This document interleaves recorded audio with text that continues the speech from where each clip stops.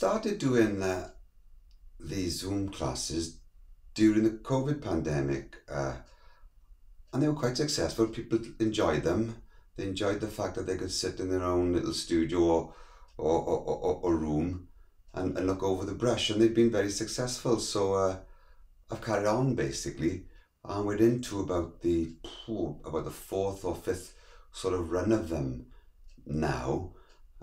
So I'll just explain a little bit about how the sessions are run and what goes on during them. Well, sort of medium, but I'm just introducing that through. In the painting classes, we generally start with a given subject. It's a landscape subject. It might be an aspect of the landscape, like buildings. It might be an aspect of the landscape, such as sunlight or rain. And we work a topic through together. They're 2 hours long, and generally I'll do a section, and then I will pause for those that's painting along to do a section. Some people, however, just sort of sit and watch the sessions. The sessions at the end are sent on as a link to a full recording, and during the recording, the bits where I've paused to allow people to paint and catch up are sort of cut off. So the recordings are generally about an hour long, and we talk through each process. Questions are asked through the chat, etc., and they vary in their sort of technicality. Lately, I'm intending to introduce 1 or 2 sessions which are meant to be just watch sessions, because I can produce then far more complex painting and then send on the video for folk to try in their own time. Because of course during the normal 2-hour session, basically I've got an hour to paint, and so have you. So they vary a little bit. I'm open to suggestions on topics and things as well. And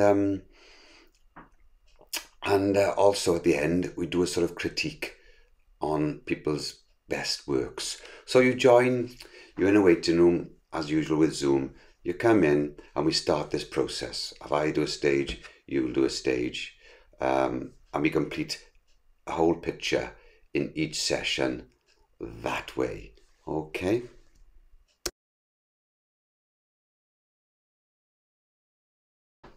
The thing to say about these painting sessions as well is that if you're an absolute beginner, then frankly they're not for you. On my website there is a video called Beginners Please, which deals with all the basic watercolour methods and techniques, and I would recommend getting that first and studying that at length, and then when you're sort of up to speed with all the basic elements and ways to use watercolour, by all means come and join us. These are intended for people who've been painting in watercolour a little while and would consider themselves sort of more intermediate. Okay, so there is that little link that's just come up on the screen for you to use for the beginners video. More hatching there. The sketching sessions are an hour in duration, and they deal with a similar sort of subject matter to the painting sessions. So they're a nice sort of overlap, because with watercolour being a transparent medium, and if you want to sort of paint and draw traditional things that look like they look, then you need to be able to draw, you know. So it's a real pleasure actually to do, and a real asset to have. So they're an hour long. Once again, we'll pick a subject or a topic. The one here is rocks and cliffs, etc. And then we deal with that sort of subject matter. The technical level ranges from, you know, relatively easy subjects through to more complex subjects, such as this one. So once again, if you haven't picked up a pencil in an age, then you're better off going to the video site. The link again is here, and getting the introduction to sketching video, because that shows you all the basic elements of how to sketch. as the painting class is, this is intended for people that have been drawing and sketching a bit and want to sort of hone their technique and improve their sort of techniques. So we watch it develop. The screen is sort of split. This isn't a true representation really, because the image is usually in the corner of the screen as well, so you can see both things as they come along. And you can ask questions once again as I progress, if anything pops into your head. And as with the painting, this is then sent as a video after the event for you to redigest it and have a little go yourself. The people come on the drawing ones because it seems like quite a hard thing to watch someone sketching for an hour, but they tell me it goes very, very quickly and they are actually very informative.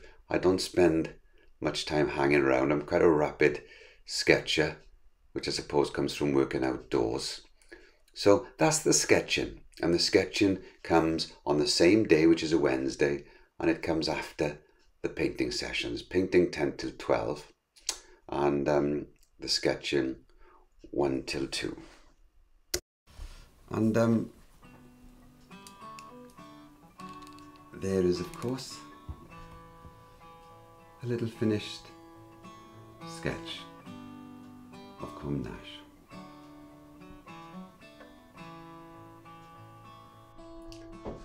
So there you go. All the details should be on the screen now. It really is great fun.